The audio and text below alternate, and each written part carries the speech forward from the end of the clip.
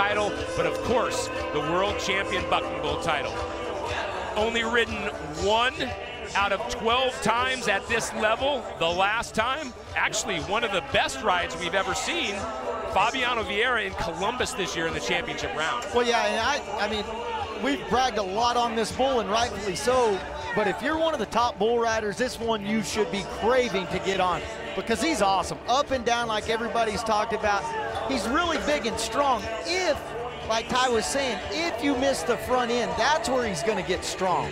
2 trends, Ty, I'm starting to notice. The riders seem to be taking their time tonight, and therefore the judges now for the 3rd time tonight putting the rider on the clock.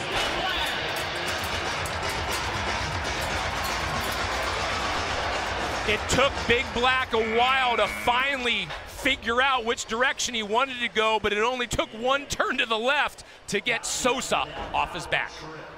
I'll be really interested to see these scores, because that's the big thing with this bull in the competition and trying to win his title. So 41 1/4 is not going to do him any favors in trying to win the ABBI title, let alone trying to be that outside shot at a world title. Well, I mean, obviously it'll take 2 outs, but Ty, wouldn't you say with a 41 1/4 that would take him out of the running for the world champion bucking bull title? I would say it's over. He's done.